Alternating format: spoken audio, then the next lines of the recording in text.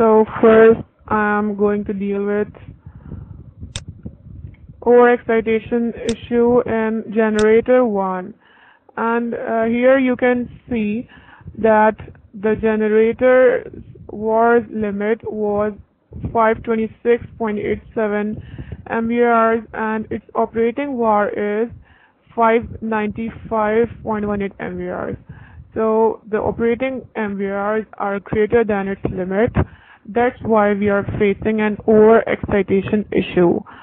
So while in order to solve overexcitation issue, what I have found, there are two techniques. The first technique I will be discussing now. What I'm going to do is that I'm going to change QA and QC here.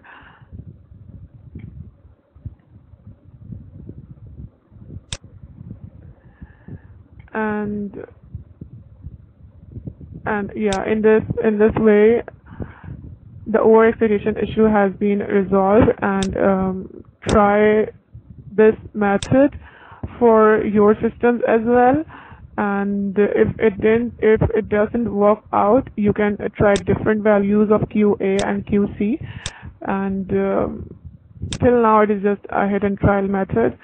And if anyone knows a detailed, some details on this capability curve and Q and QC, you please share that in the comments section.